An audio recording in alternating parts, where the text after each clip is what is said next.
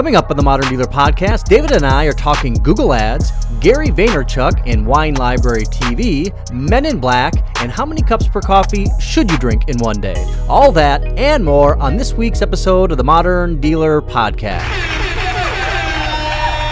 Welcome in to episode 030 of the Modern Dealer Podcast. My name is David Farmer with Entice, and with me, as always, is David Bertoncini. How you doing, David?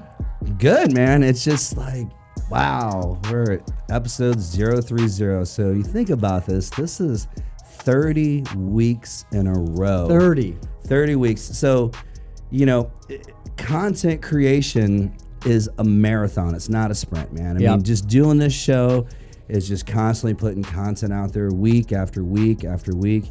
You do an amazing job, as I've always told you, on help creating the show and editing and building it out. But it's all shot in one take. We don't editing. No real editing. That exactly. Like, we go back and we're like, oh, we fucked up. But we'll show a blooper. I love when I knocked down the Jenga a couple weeks ago, and I was like, I was just clumsy as shit that day, and I just couldn't get my bearings. And but I'm good, man. How are you? I'm good. I'm actually getting over a little bit of, I don't know if it is a cold or if it's just allergies. I don't know if you can hear it in my voice today, but I can feel it. You know, my throat is a little bit thick. We've had a lot of crazy pollen down here. It was like super hot last week. Today it was like 30. It was super cold this morning. It's going to be freezing. 54. I mean, a high of 54 today, which is unlike Florida weather for us, man. We're used to 74, I mean, in the wintertime. Yeah, it's not like Minnesota right now where it's negative 30 or negative 20. Super cold up there right now, so we can't complain too much at 30. Although we could. But anyways, yes. So, not doing too bad other than that. Hopefully I'll be able to get over this, whatever this is, and, just kind of keep on carrying on. Keep on trucking, right? Yep, absolutely. And one of the things you just mentioned about creating the content that goes into any type of marketing. This is really an experiment for us, the Modern Dealer Podcast. Now we've been doing it for 30 weeks, continue to put content out there, and it's a hard thing. It's not easy, but it's so enjoyable to be able to go through the process of thinking about how to make this better. We had a conversation before before flipping on the cameras this morning to try to make sure that we're really paying attention to putting something out there that people want to listen to. So one of the things I would love is for our audience out there that's watching the Modern Dealer Podcast to leave some comments, good, bad, and different. Engage us in conversation. Answer questions like, do you like watching the Modern Dealer Podcast? What do you like about it? What don't you like about it?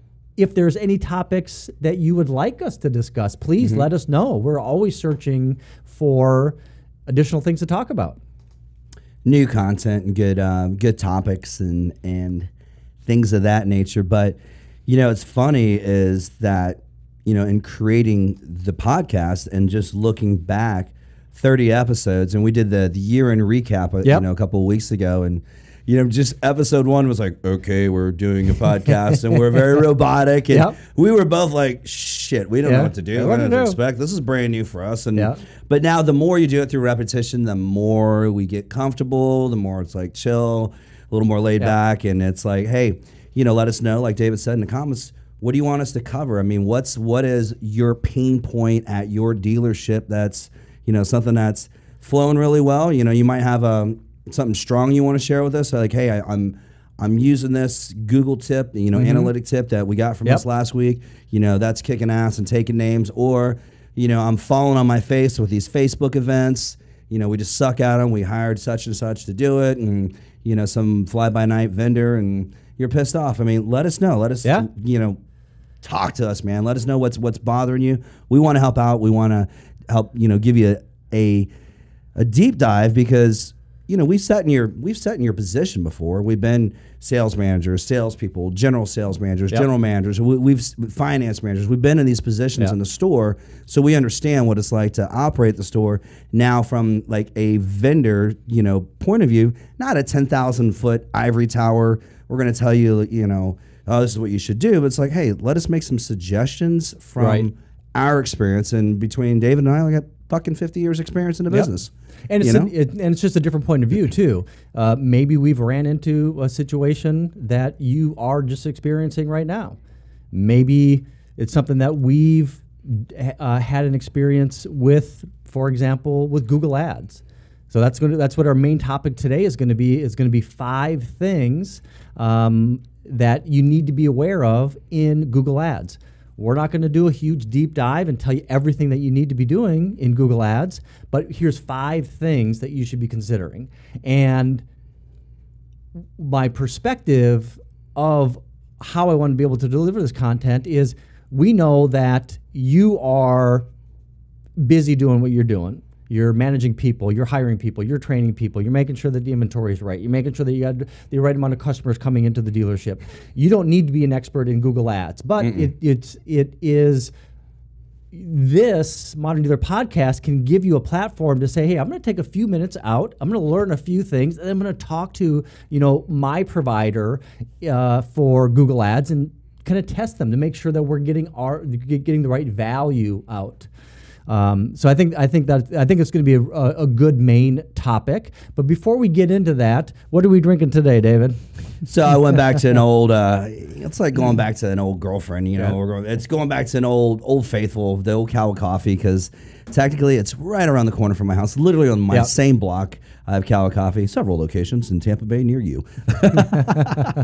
They got really good coffee, and it's good atmosphere there. Wife brought it home to me, and she said, "A coffee for your trip." But next week, I'm going to double down on the what was that coffee I was talking about? Bulletproof coffee, man. I'm going to go double down on Bulletproof coffee next week, because I think it's still going to be. Is that the name of the place, or is it the name of the coffee? Black Crow Coffee. The brew would be Bulletproof, because that's in early episodes they add butter to it or some kind of fat that's supposed to give you a little more brain power. I don't know. We'll see how it's working. Maybe not so good for me sometimes. Maybe pretty good. I don't know. Sometimes I'm quick. And why next week Bulletproof?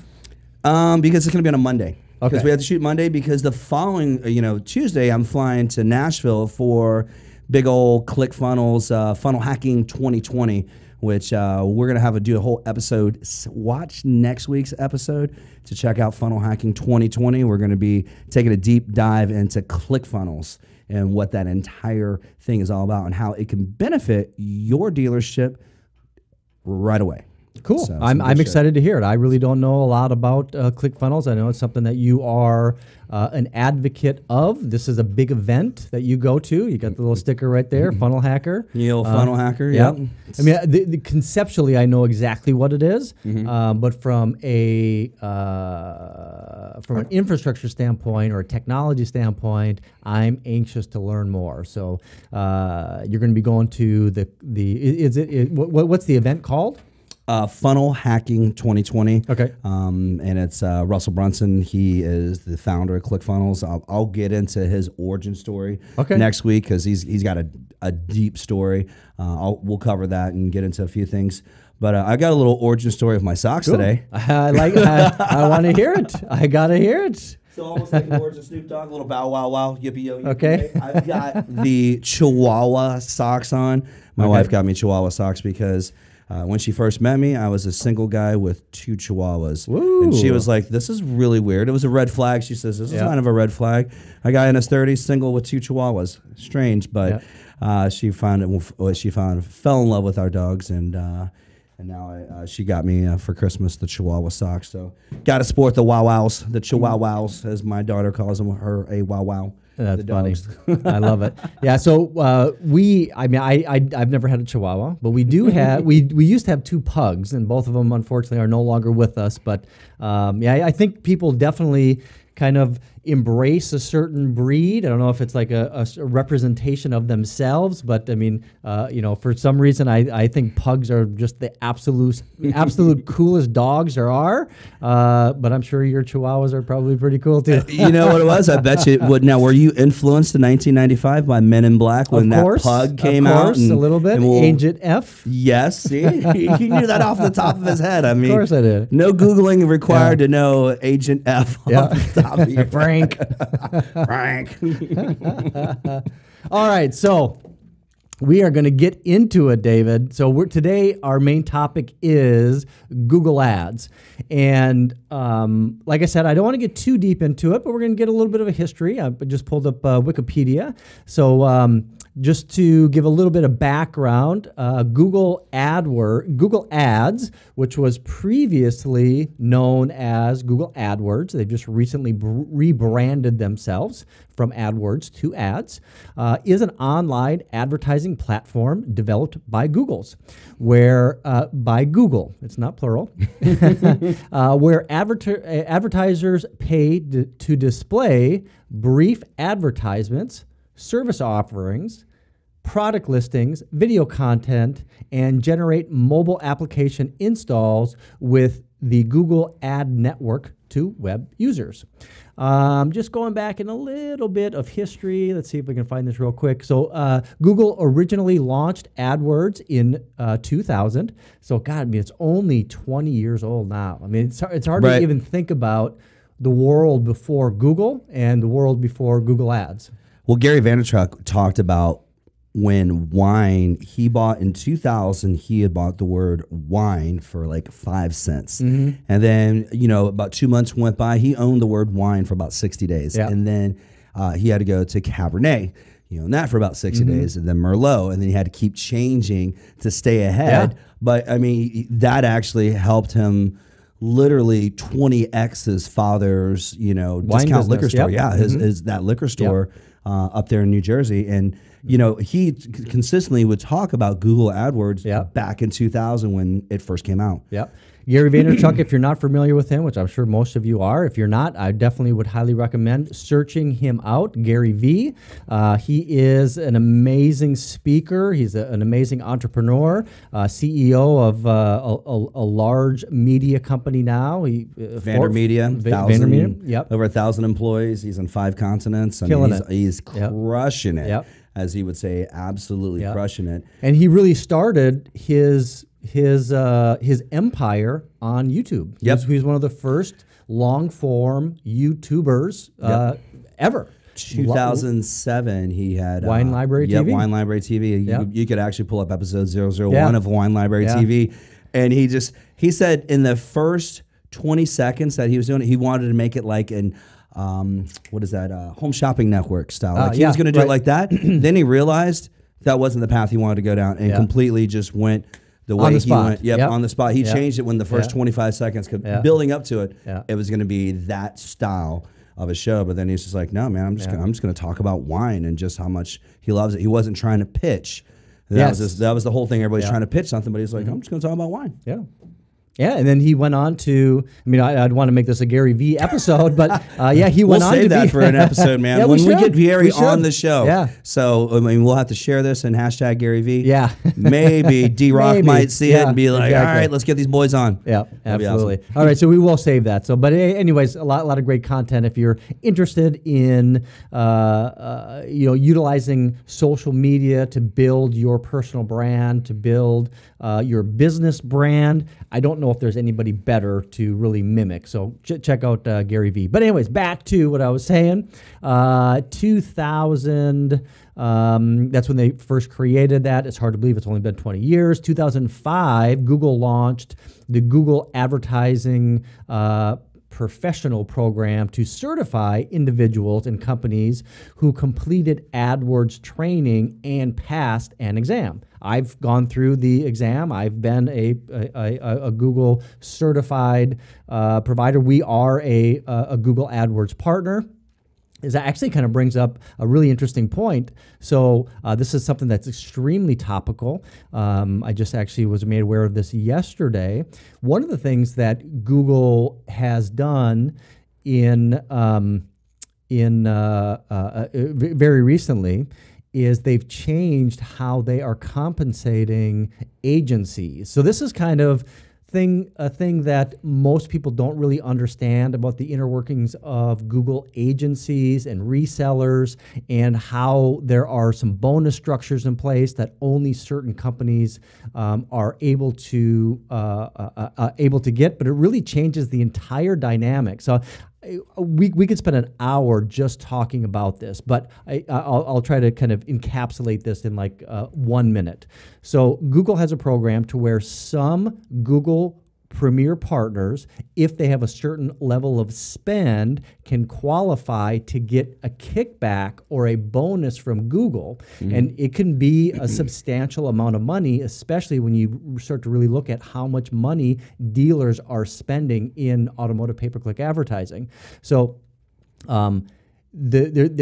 that kickback or that bonus structure really creates an unlevel playing field if you're a Google AdWords provider that isn't participating in that bonus that's getting kicked back, because that can really, pay for personnel, pay for your infrastructure. But anyways, there's companies out there that's built a business model by getting that bonus structure. That bonus structure is going away now, which is going to level the playing field, and it's really going to bring a much higher quality of service to dealers, in my opinion. So I think it's going to be very good. Timely that we're talking about Google AdWords on this episode, and this just reminded me of it. So you know what we're going to do, David? It is 17 minutes on the Modern Dealer podcast clock. We're going to go ahead and jump into our first break, and we're going to come back and we're going to dive into 5 things that you need to know about Google Ads. And then we're also going to look at our Google Analytics insights. And then after that, we're going to do Bert's 3 tips. But before we go for the break, be sure, so if you're new to the Modern Dealer podcast, be sure to like, share, and hit subscribe. And turn on notifications. Ding. And make sure you follow us on all platforms, and have a conversation with us, and let us know that you're brand new to the show, and we may send you some love. A little shout out to you coming up. Yeah, on the next episode. Love it. So anyways, yes, let's go ahead and take a quick break. We'll be back in just a few minutes.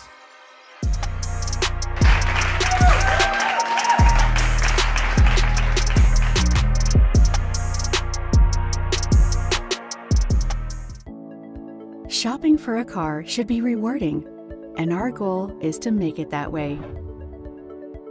Take a drive in a new or pre-owned vehicle, and we'll reward you with a special incentive: a complimentary Visa reward card. No purchase necessary. Your Visa reward card can be used everywhere Visa debit cards are accepted worldwide. To register, enter your name, phone number, and email address. Then just follow these simple steps. 1. Schedule a VIP Express test drive or visit us at your convenience. 2. Take a drive in a new or pre-owned vehicle. 3. Meet with a sales manager to validate your visit. You'll receive an authorization email confirming your address, and your Visa reward card will be delivered within 7 to 10 days. That's it. It's that easy. Take a drive and get a reward.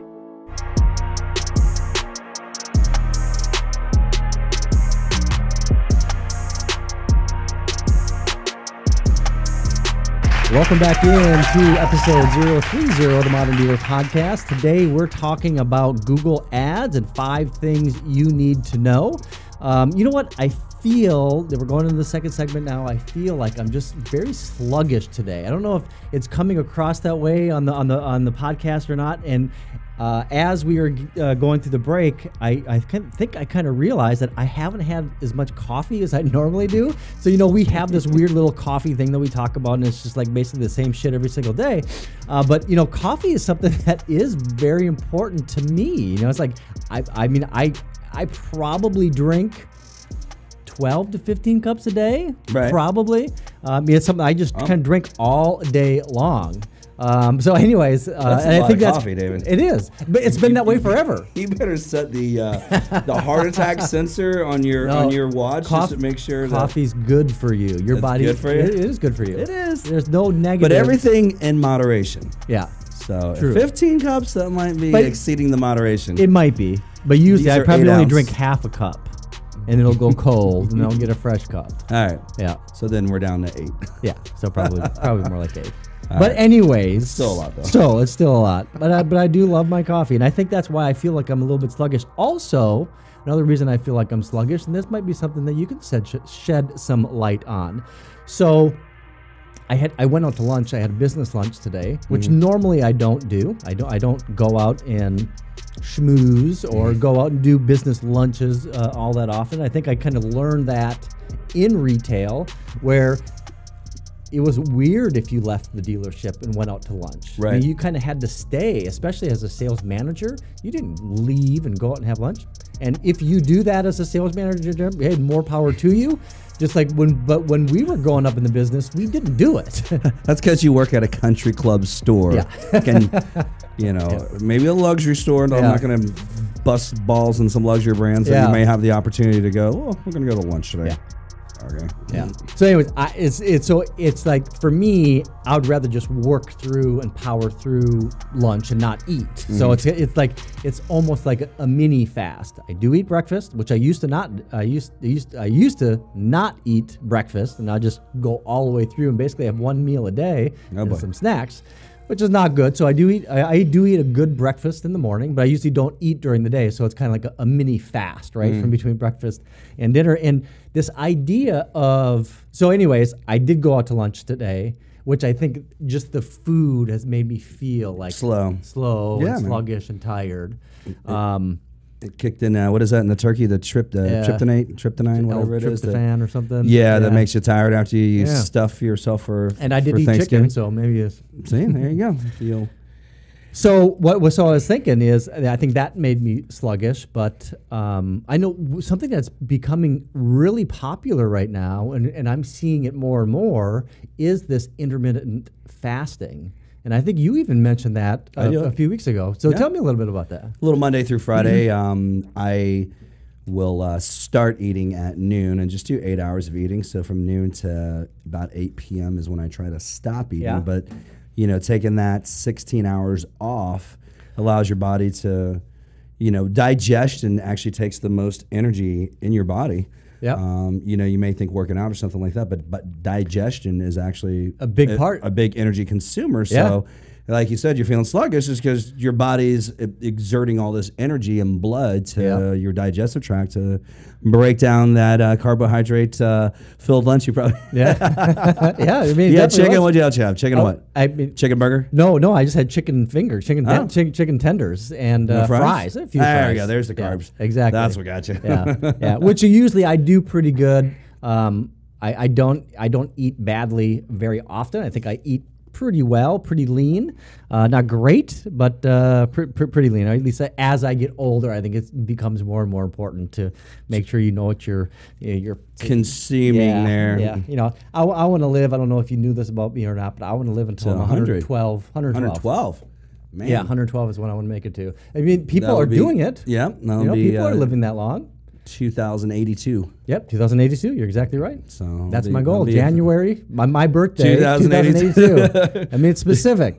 I know it's fucking weird. I know, but it's the truth. It's been that way for a long time. I want to be on this planet for a long fucking time. I figure 112 is probably pushing as far as I can. I think that's about the limits. Yeah. I mean, people are living longer, man. So it's a very feasible goal. I think the first person to live until 150 years old is alive today.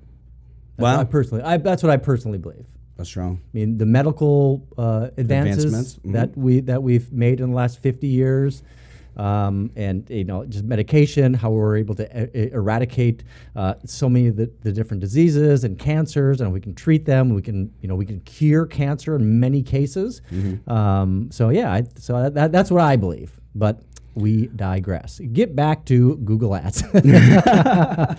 So anyways, intermittent fasting, if you want to learn more, just email David Bertoncini. He'd be more than happy to educate you on intermittent fasting. If you want to know more about how to drink and survive on 12 cups of coffee a day, be more than happy to share my experience with that. Or you can just Google it, as we're talking about Google AdWords on exactly. What is a safe amount of coffee? Google that. And then also what is the, based upon your size and your weight, it's a little over 6 foot and about 175, 180 pounds. Yeah, pretty close, about 170. Yep, so about 170 pounds. So we'll Google and find out exactly what the adequate amount for his body mass size would be. And of course, check your intermittent fasting on Google. So on the so 5 things that we want to talk about Google Ads. So I don't want this Modern Dealer podcast ever to be a how-to podcast. I really want it to be more about conversation and some insights. So today we're going to be talking about maximize conversions.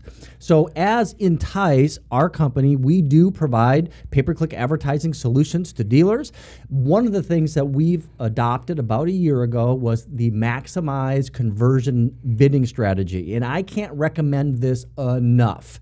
It is amazing what we've been able to do for our dealers to be able to drive down the cost per click. And I'm talking, $5-6 CPC down to about $2 CPC in a very competitive market. So that's what I would recommend, is look at your cost per click with your provider and ask them the question, what are you doing to, or you ask them the question, are you using the maximize conversion bidding strategy? So tell me, David, what is the maximize conversions bidding strategy?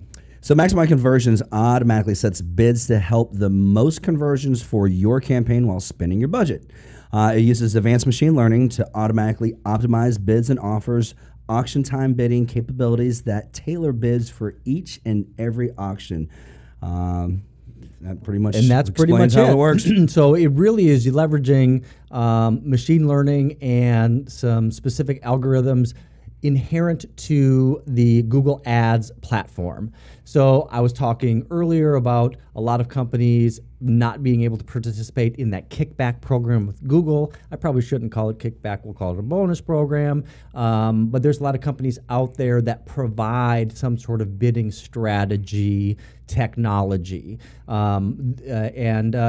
It has been good in the past. I personally have never believed that a third-party technology from a bidding strategy was the right way to go. But as soon as Google came out with their own, that I believed in, we tested it. We did A/B testing with it and without it, and really, it really is absolutely phenomenal. The results you can get. We'll provide additional information in our show notes about this. But look at your CPC. Ask your search. Your pay-per-click search provider if you are using the maximize converting bidding strategy. If you aren't, you should I highly recommend that you look at it. So that's 1. So we're moving into 2. So we're going to move right into 2, and these are all fairly new pieces of technology that's available in Google Ads. The next one is responsive ads, and Google Ads. They've had this as a beta test for, I want to say, a couple years now. Recently, they've launched this out as just a feature that's available in everybody's Google Ads account, but it's pretty cool. So previously in Google Ads and Google AdWords, you would build an ad. You would have to build a subject line, you would have to build a description, you would have to build the landing page URL, and you had some customization features on it, but the ad that you wrote is the ad that you would use. Mm-hmm. The cool thing about the responsive ads, now you have the ability right within the system to create some flexibility. And the flexibility you can do is you can have 2 title lines. you can have and you can have multiple title lines. So think about a Google Ads when you look at it, right? You have what's in blue, it's bolded at the top. That's the title, and then you have the description, which is more of the content-based stuff.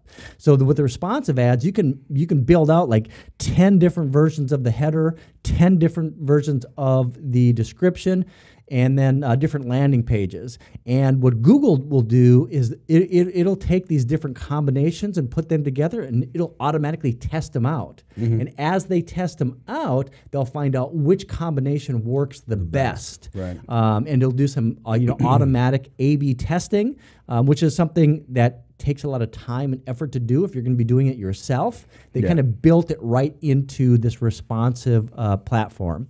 So I'll just read this quick paragraph to kind of explain how they explain it. So, create flexible ads that adapt to device widths, giving you more room to share your message with potential customers, save time by providing multiple headlines and description options, then let Google Ads show the most relevant combinations of your ads to your customers.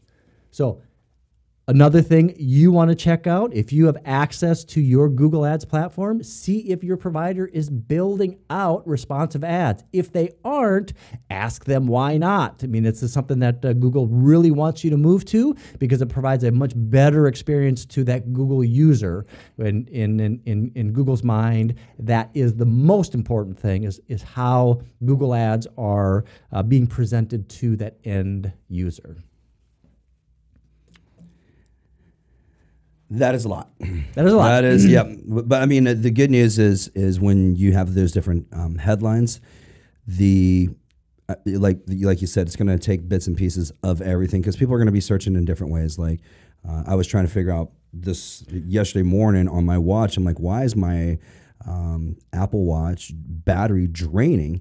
And it's like, how did I word the question? You know, why is my Apple Watch draining? Apple Watch drain battery. Yep. I mean, maybe with the different ways that I was trying to search to get the same information, when you write ads like this, that would bring up an advertisement for, a repair or a repair place or something like that. So I guess with that many different headlines, make sure that you've had your ads written in multiple different formats. Yeah, and you know what? This kind of brings up another great topic is the importance of Google Ads. So, are you a dealer that is in the camp of I need to be on Google and I need to be doing Google Ads, or are you in the camp that you think that Google Ads are useless and you don't invest any money? I would love to get your feedback in our comments below if you like Google Ads or if you don't like Google Ads.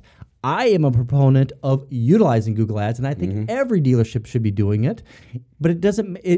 But also, it is the amount of money that you're investing in it, I think, is very important. We've worked with dealerships where we've spent $50,000, $70,000 per month in Google Ads in previous months, years back now, and we've been able to drive that down by optimizing the campaign to get that much lower. So where you're at, your big dealership, are you spending 10 grand, 20 grand, 30 grand? But are you there? When somebody's thinking about it, you need to be there. And I think that's what... You mentioned on the break earlier about getting a dealer's cost down by like 66%. Is it that strategy with the... maximize conversions bidding strategy. Maximize conversions bidding strategy. Okay, so that goal goes back to that. Okay, I was if you think about it, we were at $5 or $6 cost per click, and we had a dealership that was spending $50,000 per month to get X amount of traffic to their website. So by driving down the cost per click from $5 and $6 down to like $2, we can take that from 50 to 60,000 to 20,000 without the dealership losing any traffic going to the site by making sure that you have a very optimized campaign. So these metrics matter. Yeah. Especially when you're looking at dealerships that are spending a ton of money in Google Ads. In some cases, it can be 50% or more of the entire digital marketing ad spend. And, you know, I talked about going to 5. I know we're already 15 minutes into the second segment, so we're not going to get through all 5, which is kind of what I planned on. But I think it's a good way to start the conversation around Google Ads and the importance of Google Ads and the importance of holding your Google Ads provider accountable. So this spreadsheet or this slideshow will be in the show notes. The couple other things that I was going to include in my 5 are gallery ads, which are swipeable image-based ad units that appear at the top of search results. They're really fucking cool. If you're not using them, find out why not. Another piece is affinity audiences. We're going to leave that to another episode, but those are really cool. You should be utilizing those in your search campaign. And then the final thing is Google has this really cool thing called the bumper machine, where you can take your TV spot, run it through the bumper machine, and it'll give you multiple 6-second ads that you can play as bumpers in YouTube. So really cool stuff. But that is the 5. We'll go in a little bit deeper on some of those other things. But again, we'd love to have your feedback about what you're doing with Google Ads, how much you're investing. Do you think it's fucking worthless and you shouldn't be spending any money there, or you think you should be spending some? I'd love to find out. I would say if you and I were running a store today, it's like having an inventory mix. Obviously, your mix of advertising. Yep. And to have, a dedicated amount would make sense that you would dedicate, okay, we're going to spend this much on Google Ads. We're going to spend this much on Facebook ads. We're going to spend this much on your, mostly focusing on digital platforms, because I think that brings up a great conversation point. And if I was running a store right now, I would be 100% digital. I would be spending zero money in traditional. I would be doing no traditional TV, traditional cable, traditional print, billboards. I would be doing 100% digital. What about a bus stop? Wouldn't you want, every time I drive past the same bus stop on US 19 in Clearwater, I still see an advertisement for an auto dealer there. I'm not going to say which dealer. Right. I would get them free advertisement, but they're paying for a bus stop. Yeah. Which I don't think this makes sense. I don't either. So I would definitely be going 100% all digital. I would be looking at how can you segment that budget between Google Ads, between display, between video. There's some really cool things happening right now in connected TV that you can place directly through the Google Marketing Platform. It's really cool stuff where you can actually track who's seeing the ads, and you can create some really cool attribution. Facebook social media marketing platforms they've really grown up over the last 5 to 6 years.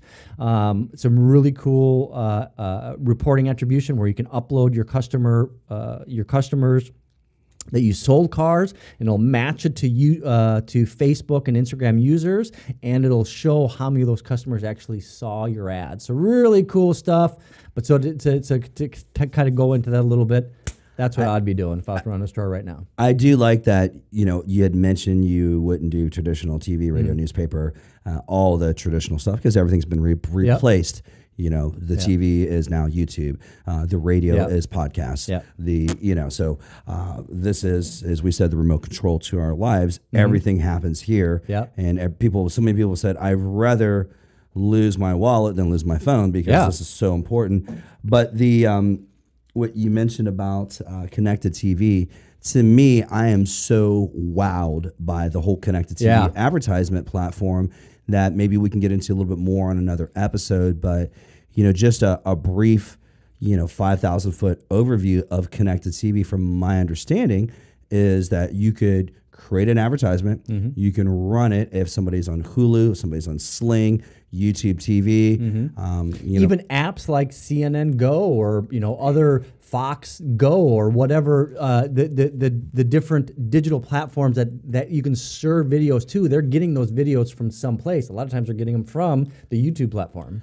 Which is from Google. Yeah. So this all relates back to Exactly. Google Ads, which Yeah. we were talking about here in this episode, is the Google advertisement. And to me, I'm just awed by the entire connected TV platform. I'm just like, wow. To me, I think that is the coolest thing because it's very few and far between. You ask somebody that, hey, do you have cable? And they're just like, people are moving away from that traditional, we got to have cable, and we're moving towards just having an internet connection and getting what you want, piece. If you want HBO on the go, if you want, Well, it's, we've talked about this a lot on the Modern Dealer podcast, and that is people are willing to pay for convenience. I think that goes right along with the convenience of watching the TV you want to watch when you want to watch it.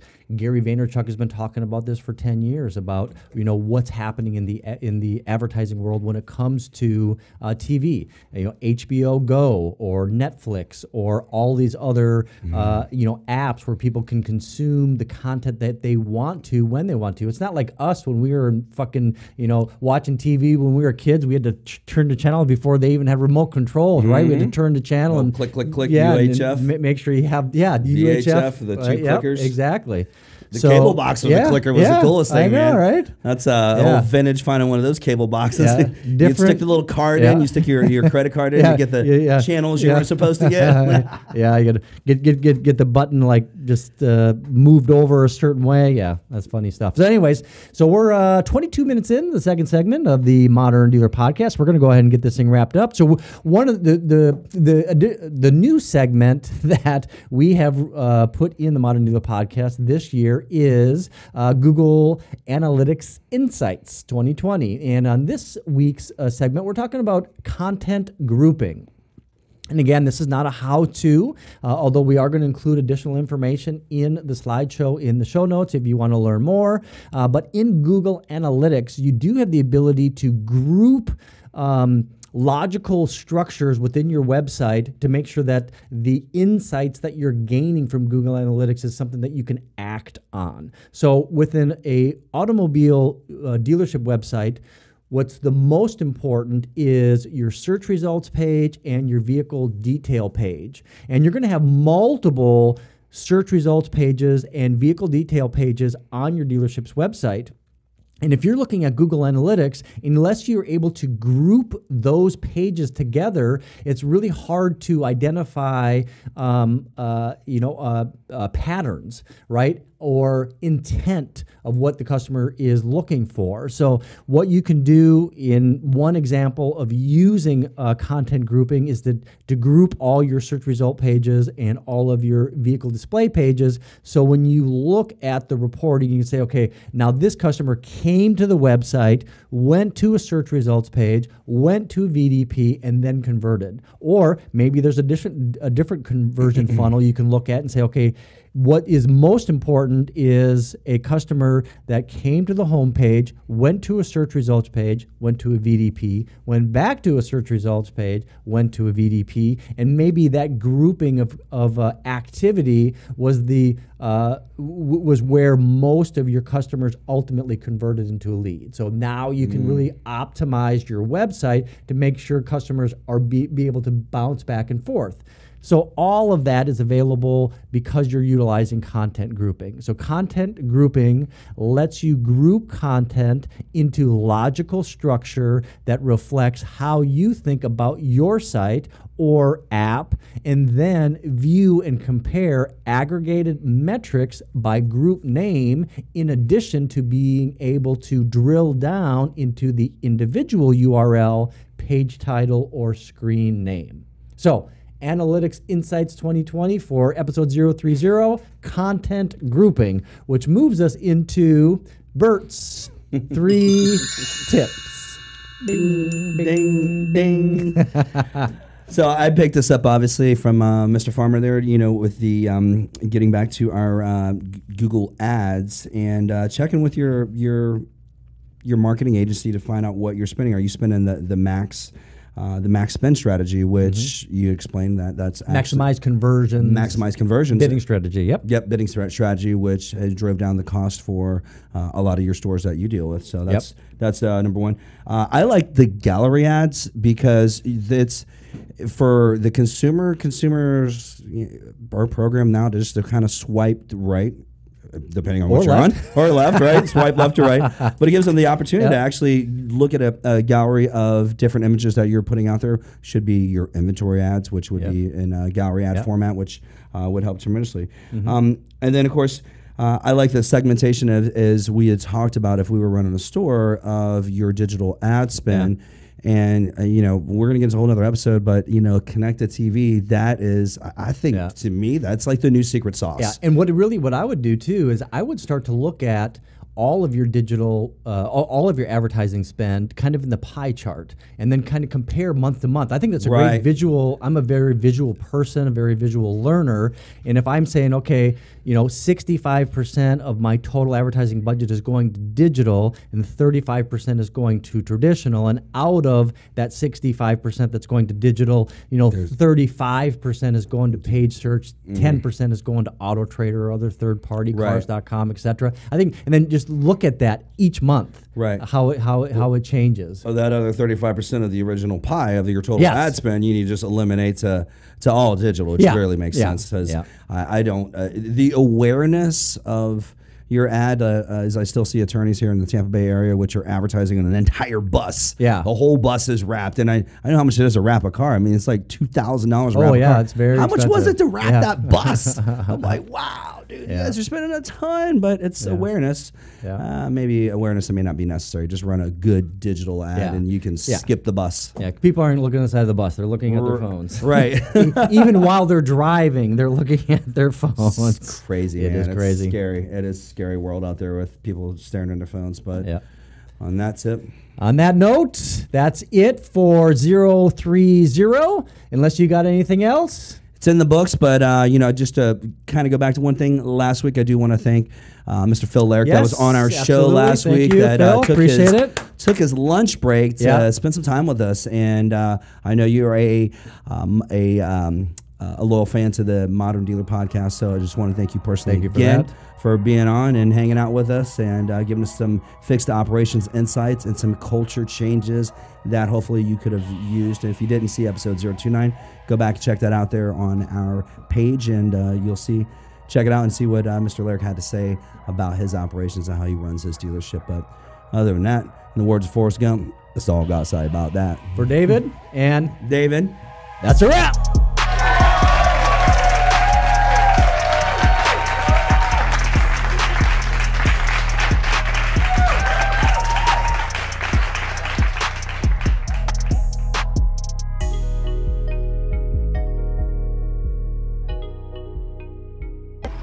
God, who hasn't, David?